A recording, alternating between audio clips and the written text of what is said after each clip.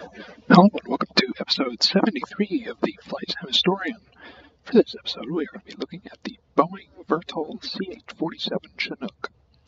The Chinook was an American twin-engine tandem-rotor heavy-lift helicopter developed by Vertol and by extension Boeing Rotorcraft Systems. It was first flown on the 21st of September of 1961 and entered service in 1962 with the United States military. Over 1,200 had been produced since 1962. They served during the Vietnam War, the Iran-Iraq War, the Falklands War, the Persian Gulf War, Operation Iraqi Freedom, and Operation Enduring Freedom, among others.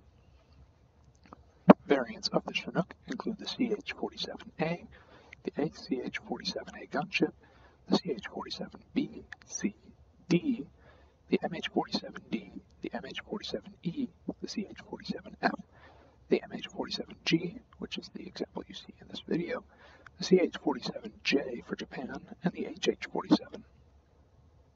Military operators of the Chinook have included Australia, Canada, Taiwan, Egypt, Greece, India, Iran, Italy, Japan, South Korea, Saudi Arabia, Libya, Morocco, the Netherlands, Singapore, Spain, Thailand, Turkey, the United Arab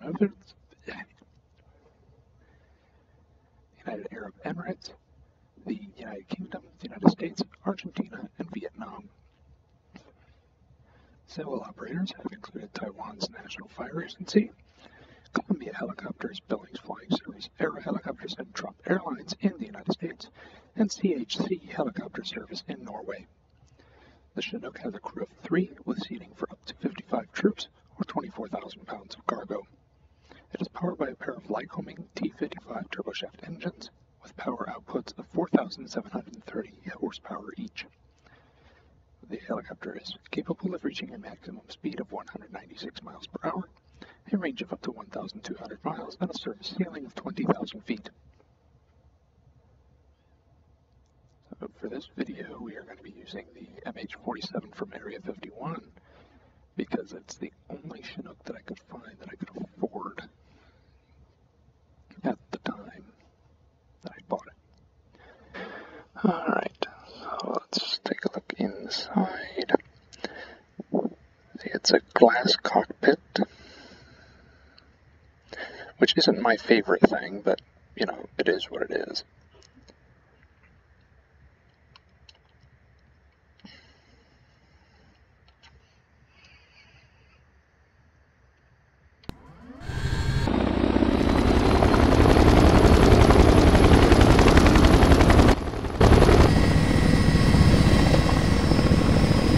And yeah, they never started that quick in real life. 3473 with you.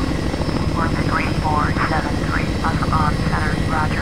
Altimeter 2992.